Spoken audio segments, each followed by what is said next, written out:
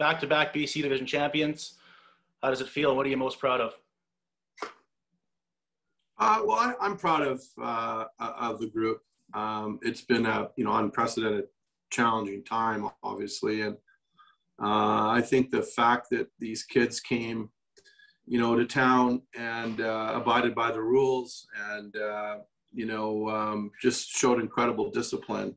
And, the fact we went, over 2 months without a single positive COVID case while, the province is battling these variants is it says something about our group. And obviously that discipline to really run away with the BC division is, it feels pretty good. I'm disappointed we don't get to play deep and play playoffs. Yeah, this stuff doesn't happen overnight, and there were some lean years. Where can you pinpoint a time or a moment where things started to turn for the organization?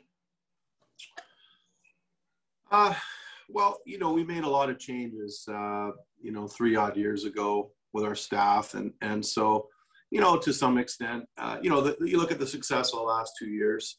It's not fair to say that's not that a lot of those moves were made by the old the other management team that was there. And so I think since the new management team's come in, they've just done a really great job of drafting and recruiting. And so I think that our old players are really good, but I think most people that watch our team think that the strength of it is the young players. And so the 03 and 04 drafts pretty strong for us, obviously, and we still feel really good about our 05 draft. So we think the future is very bright, and a lot of credit goes to Matt Bardsley, Robbie Sandland, and the scouting staff. The players didn't get to see it through, the ownership group, the fans, the city of Kamloops. How much do you feel for everybody involved that you couldn't see what you could have done in the playoffs the last 2 years? Well, it's sad. I mean, it's really frustrating that, we finally, it's our turn and we've got a team that's capable of, making it to the Memorial Cup and we don't get the chance. But, I've said it before, it is what it is. And it's a global pandemic and people have lost livelihoods, people have lost their lives. And so I think that's, the coaching that I give to people. It's that, there's no point feeling sorry for ourselves because we can't play hockey and play playoff hockey. There's bigger things at stake here, and people around the world and people in our own country that have paid a way higher price than we have by not playing the playoffs. So I think that helps put things into perspective, and it is what it is, and it just makes us that much more motivated to make sure that we stay on top for when we get past this pandemic. The team, like you mentioned, is pretty loaded with some young talent. Next year is supposed to be good again, and maybe especially in 2023. What excites you most about the way this team is set up? Well, just the number of great players that we have, and players picked mid and late rounds that normally you don't expect to have those players make your team and play. We've got several that not only made our team, that are going to make our team really good. So just that we have the high end players, we have the depth, and so we're really fortunate. We have an incredible coaching staff with Sean Clouston and Corey, and unbelievable pedigree there, and Matt Bardsley is doing a marvelous job of running the organization, and our scouting guys. We've got a neat staff. It's lots of young people on the staff and lots of older people on the staff. It's a nice blend. I think that it's worked out really well in terms of having some young blood and some young ideas, and then some older guys around that have been around and have the experience and wisdom to bring along the younger guys. So, Matt Bardsley is a fairly young guy as well. So I think it was really good for our organization to bring in some more youthful people that are a little closer to where the players are at, and because it's changed. The players today have changed, and they're different. They come from different places, and the challenges on them and the challenges with them are different than they were 10, 15, 20 years ago. So having some young people on staff has really been helpful. What about with you personally? Did you change anything about the way you wanted to handle this team at some point? No, I think, you know, the big decisions that I made 3 years ago were really what I just believe that we weren't heading the right direction. And I think that group had, you know, enough of a chance to get us to a place, and for some reason we couldn't get there. And, you know, I don't mean this in a bad way. I'm still friends with those folks, and have a lot of respect for them. And some of them have incredible resumes, but it just felt like it was time for change, and it was time to, you know, to go elsewhere and you know, really identify the top talent in terms of who's available, who's around the league, and who's been having success. And, you know, I think there's always been a push in Kamloops to, because of the Blazers' past success, and there's so much of them and so many amazing people that were connected with it. I think there's really always a push to find your solutions in the rafters, find ex-Blazers that can come help us, you know, be great again. And, you know, that's largely not worked in Kamloops. It's largely not worked in a lot of markets where you see it happen. So, you know, I just think we just decided it was time to get some younger people around, and maybe more relevant around. And so obviously picked Matt out of the Portland organization, and Portland had lots of success. And so Matt brought a different approach to scouting and revamped our scouting system. Robbie Sandland, another young guy, loves to scout, loves to be around the rinks, you know, really a hardworking fellow. And so he came in and became our head scout. And so I'm now director of player personnel, I believe. And so those two guys, I think, really made a difference. And then, you know, the coaching, you know, we landed on Sean Clouston, who's had lots of success in Medicine Hat, and he's come in and been a great fit. And then Corey, his brother, is really, you know, really, again, you know, NHL coaching pedigree, you know, an unbelievable hockey mind. Really, I think he's really the guy that makes the special teams so good. And so we've got a really great staff. And so I don't know, we had a really great staff before, but it for whatever reason, we just didn't seem to be getting on top, and we just couldn't break through and be one of the best. And, you know, today we are. So, you know, I think it all comes down to drafting and coaching and managing. And we're doing a pretty good job of that. 2020, yourself, Norm Daly, and some others in the community made a huge push for the Memorial Cup. You fell just short, and Kelowna won the bid. 2023, do you want to take a shot at it? Yeah, you know, I think I would hope that our community is supportive of that. It was disappointing to not win last time, and as it turned out, you know, you win nothing, obviously, with the pandemic canceling the Memorial Cup. So I'd like to think our team is going to be in a position competitively that we take it seriously, and I would hope that, you know, the city, the community, and the community leaders who are part of the whole process, you know, starting with Norm Daly, will be ready to go again. So that would be my hope. Well, I read a couple of stories out of Kelowna that used the word awarded. The Kelowna could be awarded the Memorial Cup in 2023, as in given it because it didn't happen in 2020. How do you feel about that? Well, I think if that's the right thing to do, then that could be the right thing to do. I haven't been involved in any formal conversation around that, but you know, if that happens, then we'll deal with it as it comes. So I think it's going to, you know, it just because you have the market size and the ability financially to host a Memorial Cup, I don't think is enough. So you know, if Kelowna is going to want the cup again in 2023, then they're going to need to have a competitive team, and so we'll see if they do. Is there a timeline for when this has to be nailed down? Yeah, I think it takes a good year of planning. So I think I would think later this year, get into the fall, hopefully we've got fans back and we can start having really happy conversations around hockey. And then, you know, if the will's there and and it'll be a competition to win the Memorial Cup for 2023, I would think we would get going in 2022 sometime. Just a couple business-related, pandemic-related questions. When we talked last in December, you talked about how the business was obviously in terrible shape, and you projected seven-figure damages. As far as lost revenue, did that projection kind of turn out to be accurate, and how is the state of the club financially?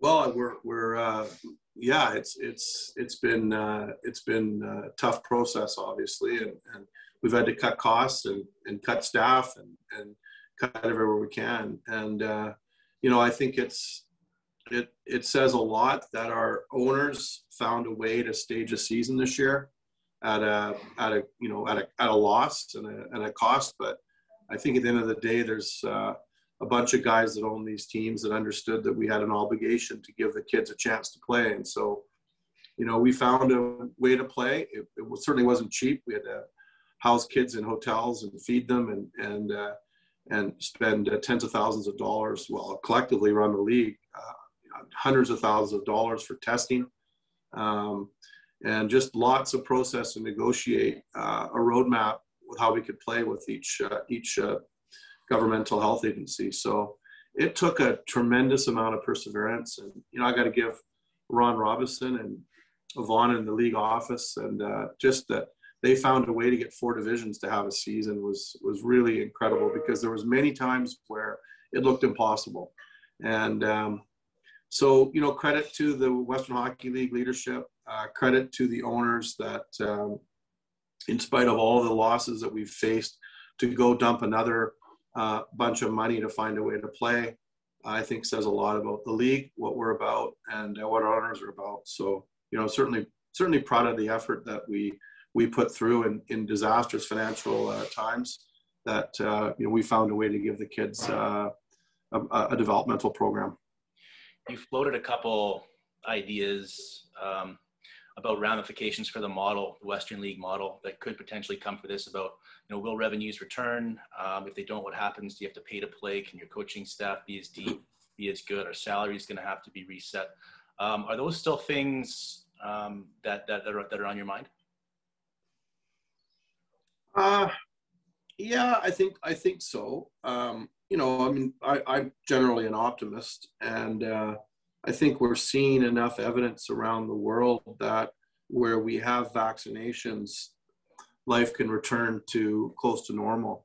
And so, certainly watching Southern Hemisphere, Australia, we're watching the US, we're watching the UK, who are, the US and UK lead the world in vaccinations. And so, and I know by the end of June in British Columbia, we're going to be over 60% vaccinated, which seems to be the magic number for things to recover. So I think that by the fall, there's a high likelihood we'll have fans in the arena.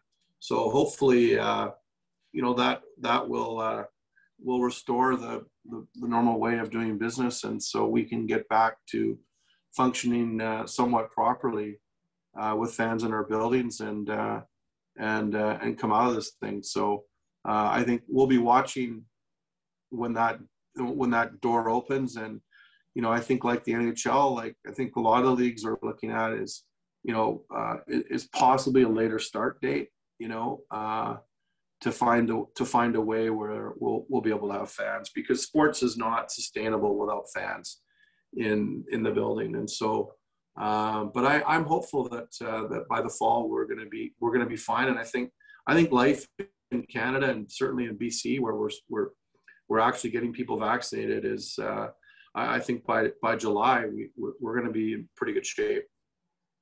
Just a quick one on the Dallas Stars. Challenging season, incredibly challenging season for the Stars. The pandemic, the COVID outbreak, the storms. Just how challenging was it for your hockey club this season? Well, it was always going to be a tough season, and then we lost about 2.5 weeks of it, and with the COVID breakout at the beginning, and then as you said, the storms, and so that meant that we had a tremendous number of games pushed into a small amount of time, and we went the last 2 months playing 4 games in 6 nights. We never had 2 consecutive days off in over 2 months, and not to make excuses, but that's not fair. It's not hockey, and it is what it is. I mean, there's a lot of teams that went through it, and it was just a really tough year for us. And we lost 2 or 3 of our top 6 forwards, and we didn't have a starting goalie this year with Ben Bishop being out. So the cards were stacked against us, and I think the schedule compression was really the 4-point difference we had between making the playoffs and not, was clearly that. And we just had too much skill out of the lineup all year, and we ended up losing, I think, 14 overtime and shootout games, which really is a skill competition. And so we missed the playoffs by 4 points, and lost 14 times in overtime. So it's pretty obvious to see where we missed. And but being around it was just a tough year. We were one of the most injured teams, and the guys put a heck of an effort in, but many nights we just didn't have the legs and didn't have the gas to get it done. So we chalk it up to what it is. It's a tough year, and it's kind of really tough to look at our record and see that we were the top record not to make the playoffs, and we have a better record than other playoff teams. But that's the game.